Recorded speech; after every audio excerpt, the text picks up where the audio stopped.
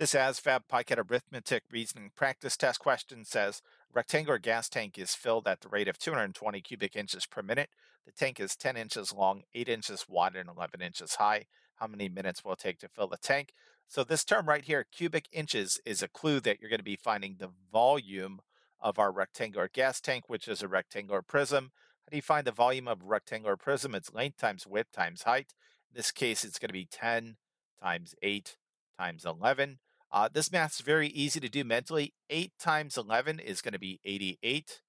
88 times 10 is going to be 880. So the volume of our gas tank is 880 cubic inches. Let's go ahead and write that up here. Again, we're filling this gas tank at a rate of 220 cubic inches a minute, according to the problem. So we cross out these units, we cross out these corresponding zeros. 88 divided by 22 is going to be 4. So it's going to take B 4 minutes to fill this gas tank.